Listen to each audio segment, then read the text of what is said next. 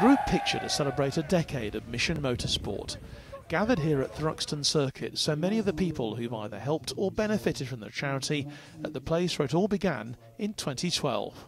Thruxton's been a big part of our life since the beginning, and for me we get to do some amazing things, and it has been wonderful sort of reflecting, just looking back at just how far we've travelled over the course of the last 10 years.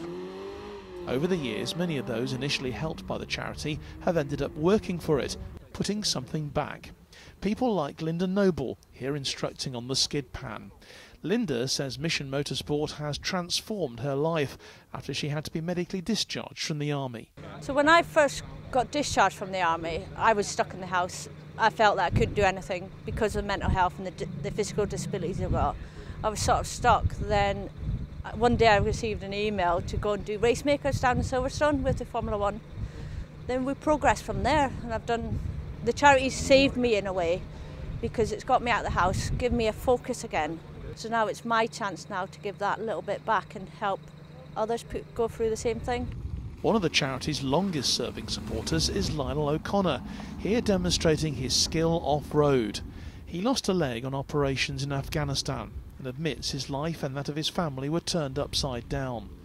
The opportunities that Mission Motorsport has given him over the past 9.5 years, including competitive driving, has literally saved his life.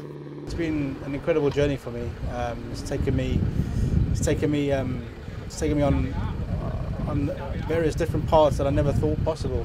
You know, motorsport's something that everyone can do, regardless of disability, and yeah, it's given me a new focus, a new thing to to head towards, and I think it's given my family some it's allowed my family to see the other me. Do you know what I mean? The old me as such.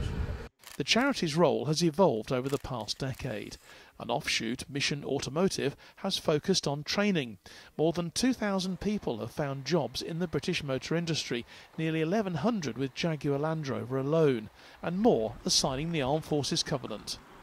So there's some amazing opportunities for people in the automotive industry who are leaving the armed forces, and lots around the changes in the industry, like electrification, actually presents amazing opportunities for service folk who might not realise that comms qualification that they have, or the generator experience that they have, actually makes them very well suited to be able to do something in automotive. There are incredible opportunities right now, and so I think for those who are thinking about leaving the services, you can be secure that there's a very good future out there for you. So there's no rush, but when you do, that you and your family have got good opportunities. And that's in no small part down to the work of Mission Motorsport. Looking forward to the next 10 years. Jon Knighton, Forces News, Thruxton.